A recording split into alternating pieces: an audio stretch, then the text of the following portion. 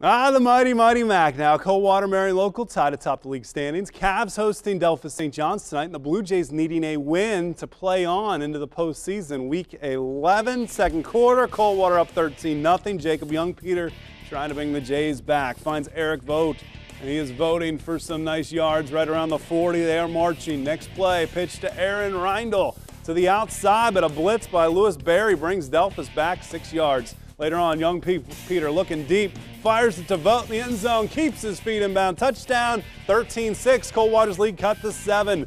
Dylan Tobey then taking the snap for the Cavs. Hand off to Nate Rindler, who picks up a big first down. He had 5 rushes, 112 yards and a touchdown. Cavs looking at fourth down situation. They go for it. Tobey hands off to Brad Gear. Stopped just short. Blue Jays take over, but that Coldwater defense stepping up. Ryan Kanapke, the sack.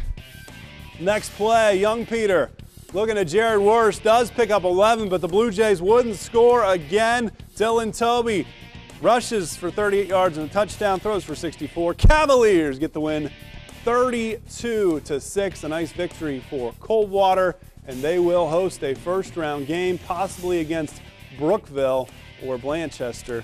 Still some work to be determined there for Joe Idle.